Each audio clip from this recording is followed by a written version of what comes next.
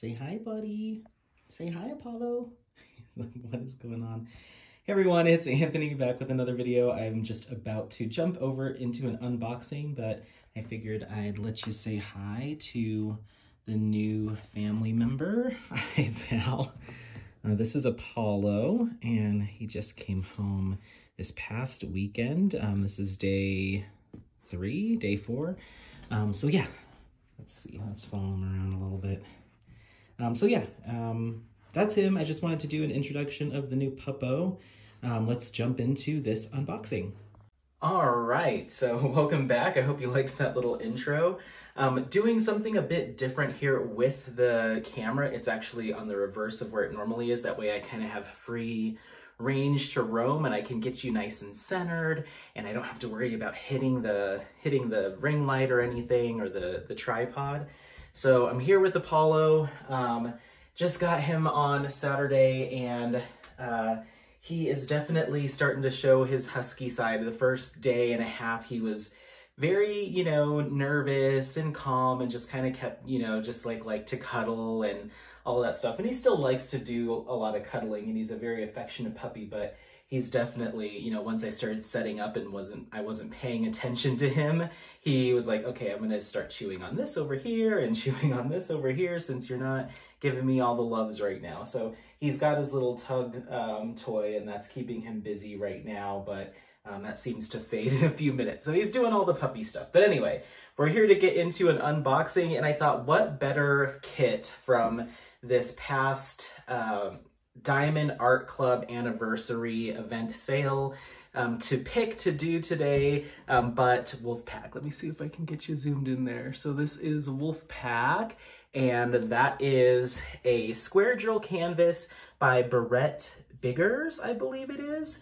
And so I figured, why not you pick this kit to go ahead and kit up for, kind of celebrating Apollo coming into the space. So yeah, let's see here. I'm wondering, just from a camera perspective, if I should flip it this way as if I'm showing you, so upside down, or if it makes more sense for me to do this and then flip it. I don't know. I'm gonna do this, and then if I need to flip it the other way in editing, I can. This is kind of the first time, like I said, doing a reverse setup, so it's all kind of like, it kind of confuses me because I'm like, the camera's coming down this way. Usually it's coming down, seeing what I'm seeing. So anyway, let's go ahead and jump into it. Like I said, this is a square drill canvas, 70 by 93. Wow, that's a pretty big canvas. I'm surprised that, I guess I didn't realize it was that big. It feels heavy, so let's go ahead and cut into it. If this is your first time seeing or watching a video here on Single and Placing, hello, my name's Anthony. I've been diamond painting for probably about 5 months now, and I fell into the craft pretty hard. The addiction is real, and so I've been picking up some canvases from some various companies and doing some unboxings, and figured I'd share them with you all. Make sure to like and subscribe if you want to follow along with me as I continue to learn more and more about diamond painting and just the craft in general. We've got whip and chats on the channel. We've got a couple finishes, a bunch of unboxings, some other stuff, and I'll actually be filming a whip and chat where we will talk all about Apollo and some of the struggles I've had here in the first few days, and a bunch of other stuff that went on over the past week. So I try to do videos a couple times a week, no guarantees, but when I do get the opportunity to record these in advance, I absolutely do so. So we're a week in advance, so this is coming out a week from filming. So I'm feeling pretty good about my unboxings. I'm keeping up to date with those, but the whip and chat that I'll be doing tonight will go up tomorrow, so that's a quick turnaround. But yeah, kitting up, all sorts of kind of basics. Learn with me. I'm going to be participating in some of the community events, so be sure to, follow along for those as they come up. But anyway, let's just keep talking about the Wolfpack here. Like I said, square drill from Diamond Art Club. You can tell it's a square drill because it's got that shape there. Otherwise, it'll have a circle for your round diamonds or your drills.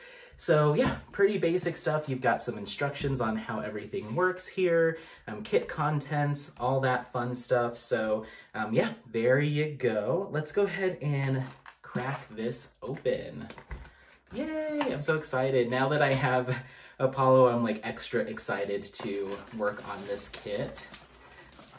Awesome, or work on this canvas. Looks like the kit is a little open there, no problem though. Okay, so within the box, you're going to get a couple of different things. Let's put that this way. This is going to be all sorts of upside down, I'm sure, but I think you guys will you'll be able to follow along with me. We have Wolfpack here. There's a small sticker here. You can use this to put on the box itself. Over that QR code is usually where most people put it. That way, if you are stacking your boxes in a closet or storing them somewhere, you don't have to have them all with this facing out. You can see it on the side. So pretty helpful. All right. So first things first, let's talk about this toolkit. We have a few goodies in here. Let's just do the dump. Dump it out. Okay, cool. That is everything. This is one of the newer toolkits from Diamond Art Club. I'm not sure if they have fully launched these into every kit now or what the status is on that. So you may not get all of this. The main things that you'd be missing are these two things and some changes to colors and stuff. But everything that I've been opening recently has had them. So anyway, first things first, we've got our Diamond Art Club branded pointy tweezers. You get these in the square drill kits, so you can place your square drills with these. You can make some more finite adjustments to spacing with these. Very nice to have, and they're kind of that ombre pink to white. I really like these. I've got a few of them, so very good sturdy metal. You also have some baggies. So when you are storing your drills, which we'll get to those, or the diamonds, you can store them in these baggies as opposed to having to keep them in the packaging that they come with. So you get a bag of baggies. You also get your diamond placing pen. You're going to be able to place a single diamond or drill at a time using that tip there. See if you can see that. And then you also have some multi-placers. So these will allow you to place more than one drill or diamond at a time. You have 4 and you have 7. So these just pop on the opposite end of that. So you can do 1, 4, or 7 at a time with this pen and these little ends here. So there's those. And then we also have a diamond plate or diamond tray or a drill tray, as well as a stopper to go on the end there to keep them from spilling out. So you'll dispense your diamonds in here, give it a little shake, they'll go shiny side up, and then you're just going to use your pen to grab and place, grab and place. Pretty simple. We also have a little grippy that's going to go right on top of our pen here just to make it a little bit more comfortable to use. So that's really nice. And then the last few things we have here are our wax. This is wax, heart-shaped wax. It's kind of a dark pink wax. This is what you're going to utilize on the tip of your pen. You're going to compress that down into there, get a little bit of wax in that tip, and that allows you to pick up your diamonds. So 2 plates of this last quite a long time. And you want to make sure, one thing that I keep hearing is don't forget to remove this little plastic cover that they put over it. Otherwise, it's going to be a real pain to try to poke through that. So don't forget that that's there. And yeah, they come in a little storage case, which is really nice in the shape of a heart. Kind of fun. And then the last 2 things that we have here, this is called a cover minder, or this is a cover minder. This is a fun kind of glittery heart cover minder. I explained this in the last kitting up in the last unboxing I did, I believe. I actually showed how it looks, but essentially you've got the magnet here that came off the back and then the one that's affixed to the cover minder. And then what you're gonna do is when you peel back that plastic film that's on top of your diamond painting, so you can reveal a section to paint, you can just snap clip that on so that piece goes under, this on top, and that just keeps that plastic cover back. It mines the cover. That way you can paint in that area without it kind of falling back onto your hands. So just a little pin back, essentially, pins back the plastic. So there's that. And then the last thing, I kind of like this pattern. It's very simplistic. This is washi tape. Really like that pattern. So washi tape can be used in a number of different ways. It's just a mild release tape, or a soft release tape, easy release tape, almost kind of like masking tape, but even more gentle than that. It's used, I guess, a lot in journaling and scrapbooking and just other crafts. You can use this to outline your canvas to cover up any excess of heat adhesive that is around the border of your canvas. That way your arms don't get stuck to it, your sweater or your clothes don't get stuck to it. You can also use this in kind of a cross pattern on that cover paper or that plastic film, and then you can kind of cut out sections to work on individual sections at a time. It just makes it for some people a little bit easier. So you can kind of use this to what they call section off your canvas. The creator Diamonds and Washi has an excellent tutorial on how to section off your canvas. So I will link her YouTube channel in the description box because it's a wealth of information. It's kind of where I learned a lot of the more intricate things about diamond painting. So there's some washi tape for you, and that's everything that we have in the toolkit. So let's go ahead and talk about the canvas itself. Your canvas from Diamond Art Club is always going to come in this kind of plastic cover or plastic tube, just to protect it from damage, dust, that type of thing. So we're just going to open this. I'm like constantly checking to make sure we're still in frame here. So I'm just gonna set this plastic piece aside, and then we have our canvas. It's a really nice, soft, kind of velvety finish canvas that's extra thick and nice and durable, which is awesome. So I'm not gonna reveal our wolf friend just yet. I want to get the drills out, and whoa, there's a lot of drills. Okay, so what you have in here is your sticker sheet. This is going to have a larger image of the, or a larger print of the image, and it has your start, end date, the title, as well as the artist here, your size, 70 centimeters by 93, or 27.6 by 36.6 square, and then it looks like we're working with 56 colors here. Each one of these little colors is an individual sticker, so you can peel those off and put those on those baggies that we talked about, or if you have a storage container system that you're using, you can stick those right onto the storage container so you can easily reference them. So you've got that there, and then we'll see on the canvas that you also have this legend, so you can refer back to that as you are painting. So there's that, 56 colors, wow. You also have a thank you for your purchase, just kind of a little info pamphlet with some more detailed instructions, QR code to join the Facebook group, as well as some discount information there for your next purchase. So there's those. All of Diamond Art Club's canvases are poured glue, meaning they use a little bit more of a resilient glue.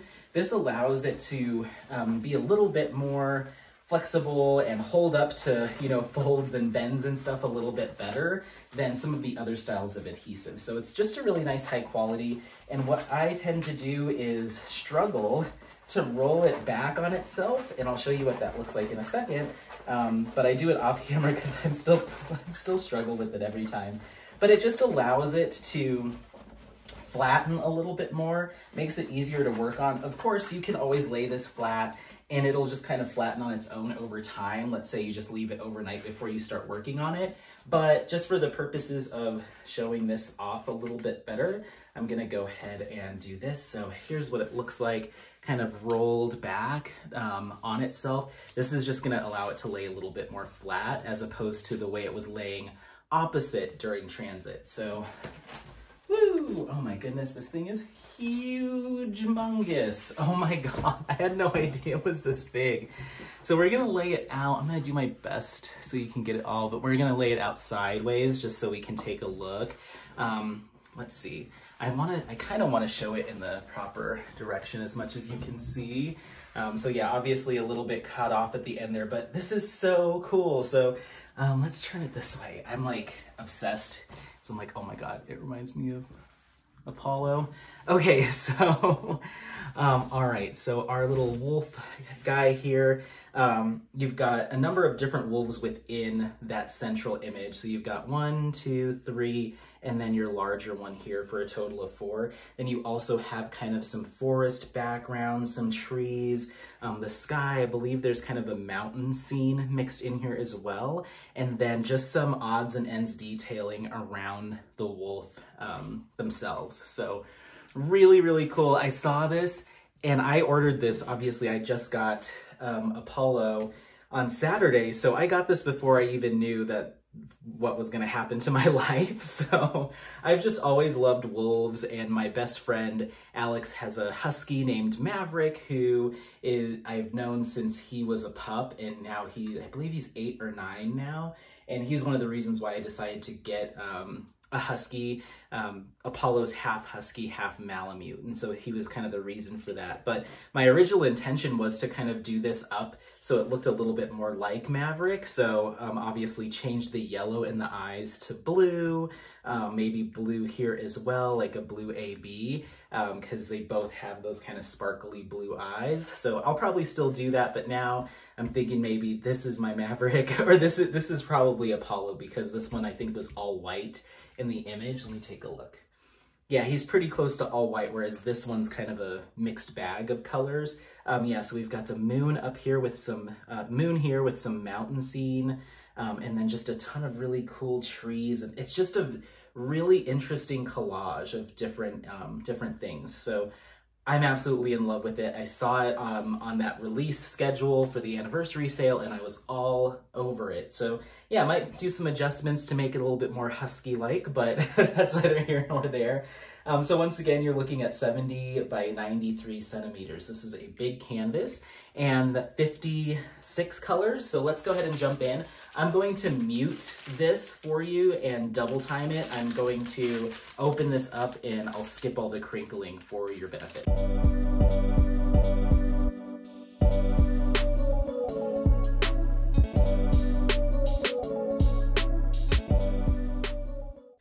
Okie dokie, so we've got all of those lying out. So we're gonna go through these colors. I'll call out the DMC code. DMC is, I believe, a number that's commonly used in cross stitch, and essentially it's just a color code to help identify, you know, which shade is which when you're working with, I guess, cross stitched and diamond painting. So we're gonna go through that, how many bags we have of each one. I'm gonna call out the ABs, of which there are 5 in, oh, no, I'm sorry, correction, 4 in this kit. AB stands for Aurora Borealis. It's given that name because it has this kind of film that they lay on top of it that gives it this kind of iridescent color transition, extra shiny and sparkly look to it. It's used quite often in highlighting and to provide just a little bit extra to a canvas. It really helps to refract the light and give this really interesting look. I've used it in a previous Diamond Art Club canvas, Midnight Laundromat, that I completed last week, and it's fantastic. I love using ABs for highlighting effect. Sometimes it can be a little bit much in certain canvases, but I really like it as a simple highlight just to add some contrast to a canvas. And Diamond Art Club does an excellent job of identifying where those should go when they're charting or figuring out which colors go where on a canvas as compared to the original image. So enough of that. Let's go ahead and jump in no particular order. I'm just going to start flipping these and going through them. So we have, all right, here we go. So we've got a tiny little bag of 648, kind of like a taupe kind of color, maybe more grayish than that. 762, 935, 2 bags of those. 101, ding, ding, ding, our very first AB, and I believe that's going to be number 1. I can already tell that that's a lot right here in this area, kind of between the eyes. Doing some highlighting, I believe, representing the sky. You also have some here in this area, the tops of the ears here, and then just kind of, I think, scattered throughout here on the cheeks, down here. So it looks like it does most of the highlighting, maybe represents sky or water kind of towards the top part of the canvas. Oh, there's a little bit down here as well. So there's that. 779, 3861, 3865. We've got 1, 2, 3, 4, 5, 6, 7, 8, 9, 10, 11, 12 bags of 3865. That's kind of a very light ivory, and I believe that's going to be all of the background. So there's a lot of that to work through. Oh, wow, that's a lot. Okay, 937, kind of a forest green, obviously scattered throughout in the trees. Let's go ahead and flip it and flip it. Awesome. Okay. All right, we've got a tiny little bag of 782, tiny little bag of 550, 647, another interesting kind of grayish color, 336, 775, 452, 3841, 451, 414, which is kind of your classic kind of slate gray. We've got 2 bags of that, 317, slightly darker gray, 712, 1, 2, 3, 4 bags of that, probably another background color, 334, and 2 bags of 318. So a lot of shades of kind of those slate or smoky grays mixed with within the canvas here. Okay, let's see what we've got here. So we've got 312 there, 117, our second AB, which is basically an iridescent version of one of those kind of taupey kind of tan colors. So very interesting. That is going to be number 3. I can see some of it here. It's probably scattered throughout in really light amounts. There's a couple over here in this area. So it's kind of anywhere where you see those patches of like the browns and tans, it's just going to add just a little bit of highlight in those areas. So it's just kind of scattered throughout very subtly. Not a ton of it, it seems. Not a ton of it. Cool. Awesome. 632, 37.99. Ooh, a really deep gray. I love that. 33.46, 938, 30.24, 33.25, 38.60. We've got 2 bags of that. 413, 1 bag of 310. 310 is a very common color used in backgrounds and kind of outlining. And so usually most canvases that I work on have a substantial amount of 310, but 1 little bag. So I can see it's only kind of here, maybe representing some of the twigs and helping to highlight the trunks of some trees. So very minimal. It's also here in the nose and the eyes to outline. Oh my God, those eyes are gonna look so dramatic. I can't wait to look at that and kind of reassess those eyes with some blue. So yeah, 322, 934, 2 bags of that super deep green. 3371, very deep brown. 415, 2 bags of that, and 762. And now we've got our last line. Oops, we've got a straggler, our first straggler. So I'm gonna put that, actually I'm gonna pop that into a tray here, and then, ooh, we've got a couple of stragglers. It looks like one of those bags might be slightly open. So you always want to be on the lookout for that. I try not to manhandle my bags too much because sometimes they will have been opened in transit or they just didn't get sealed properly in manufacturing. So anytime that happens, if you start to see some drills kind of popping out here and there, grab a tray or something to hold them in and just keep them there. And then when I'm all done here, I put all of these drills in a big gallon-sized Ziploc bag and seal that up with the image. That way I know what kit it belongs to. And then this gets, the actual canvas itself gets hung up on pants hangers and put in the closet. So that's how I do it. And then when I go to actually kit this up and officially start working on it, I will once again have a tray set aside for all of my loosey-gooseys. And if I can identify which bag they're gonna go, or which bag they came from, then I'll put them back in that corresponding color or container that I'm working with or bag. That way they're in their home. If I can't find that, then usually what I'll do is I'll have a container, and I have one over here. Sorry, this is a total tangent, but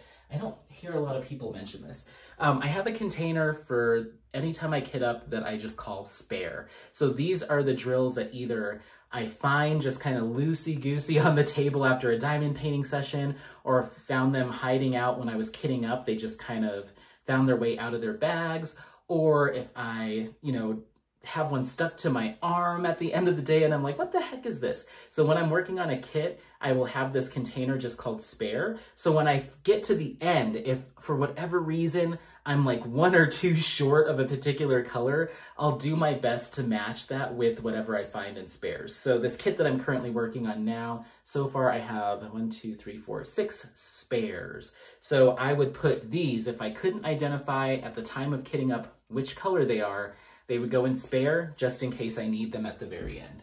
So that's that. That's a little side note. I'm gonna put that tray over here, put this over here, and let's get through this last bag. So we have some really fun colors, which I wasn't expecting something, these such bright colors from this kit. 3801, 111, which is our next AB. It's kind of a purpley fuchsia, 111, and that's number 2. And I mean, it's gotta be in these areas with the purple background, you'd think, right? It's just a tiny amount. Let's see what we have here. Oh, here it is. There's some right here. Now that I know what that color looks like, that might be, oh, there's some right here as well. I think that might be, oh, and right here. So 1, 2, 3 little spots, just some interesting highlight. Very, very unique. But yeah, just a couple of spots there. We've got 993, 209, 742, 132, which is our final AB, Aurora Borealis, and that's number 4. Let's see where those are hiding out. It looks like right here, here, and in the eyes. So that's our eye color, which I may be changing. 356, 208, 3837, 704, 939, such a small amount of that. That's another very popular background color. 3347, 436, 823, 158, 798, 3834, 792, 327, and 3772. Very interesting hits of some like almost neon rainbow in a kit that, or in a canvas that is otherwise very neutral and kind of a lot of, you know, foresty kind of tans, greens, and grays. So unique touches to this. Looking at the actual photo itself, it almost looks like it's intended to be kind of paint splatter that's been splattered across the entire canvas. So I think these are supposed to be those splatters of like brighter blue, brighter purple. But this is so cool. We've got 1, 2, 3, 4 wolves up here. And so yeah, I can't wait. I'm so looking forward to this. This is gonna be a lot of fun, especially working on this next to the wolf that we've got hanging out in the craft room with us. But yeah, let me know if you have any questions, comments, concerns, if there's anything that I didn't cover that you wish I would have covered. I'll make sure to include it in the next unboxing. Otherwise, thank you all so much for watching the unboxing of Diamond Art Club's Wolf Pack. This is by Barrett Biggers, and it's a 70 by 93 centimeter square drill diamond painting kit. I love it. I'm in love with it. It's going to be an absolute blast to work on. Thank you all so much. Don't forget to like, subscribe, share with friends and family who you think might benefit from being part of the single and placing community, and we'll catch you next time. Bye. Bye, bye, bye, bye. Say bye, Apollo.